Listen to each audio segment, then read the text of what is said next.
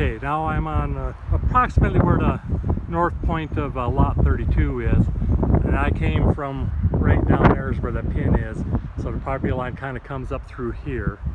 Here's a little bit of bare ground, and then this is all 32 in here, and 31's back there, and I think the other point of 32 and 31 where they meet is right where that tree is with the red there.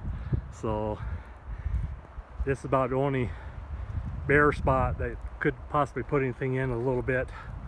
And there's my place here, and that's where Robin Path ends, is up here in front of my garage. So there's no real access to get down through there with my propane tank and stuff sitting down in there. It's pretty well blocked off. Okay, and then I'll go up there where the junction of 31 and 32 is.